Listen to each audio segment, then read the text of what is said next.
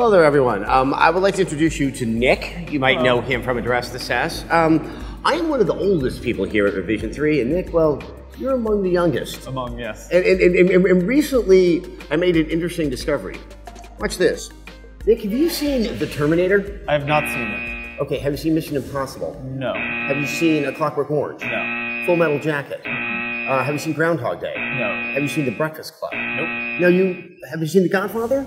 I've seen The Godfather. Have you seen Part 2? No. You haven't seen Part 2. I saw the fourth Indiana Jones, is that? So the fourth Indiana Jones. The fourth one.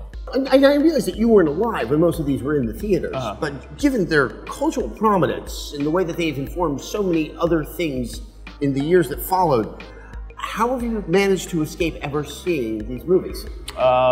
Youth and ignorance. I think being born in 1990 and being raised in rural North Carolina just sort of confluenced to make me never see any important movie.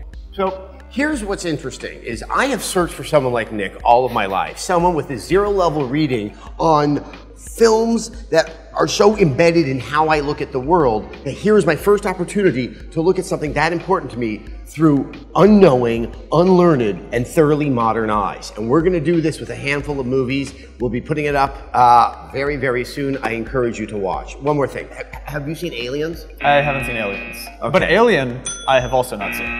I rest my point.